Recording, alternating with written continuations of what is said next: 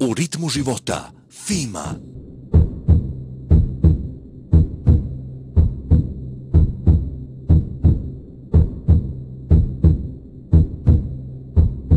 Having lived and worked in Silicon Valley for as long as I have, but also having lived abroad. I've lived in West Africa, I've lived in Denmark, I worked for Nokia, so I went to Finland over 25 times.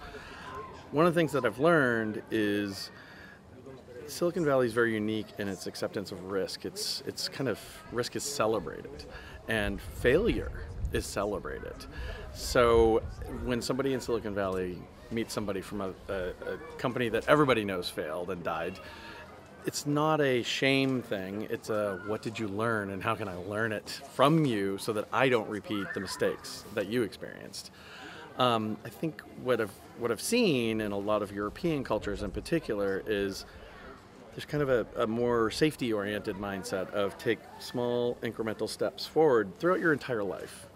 Baby step, baby step, baby step, never go backwards. And some of that's around you don't want the risk of financial ruin, or you don't want to have a failure that you have to explain to your friends and family.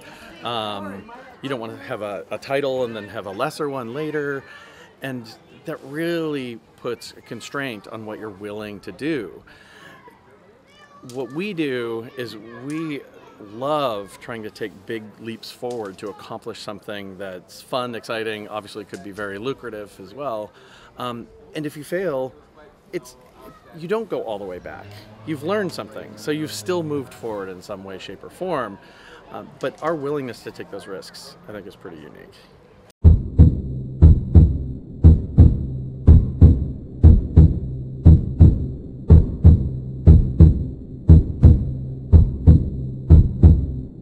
U ritmu života, FIMA.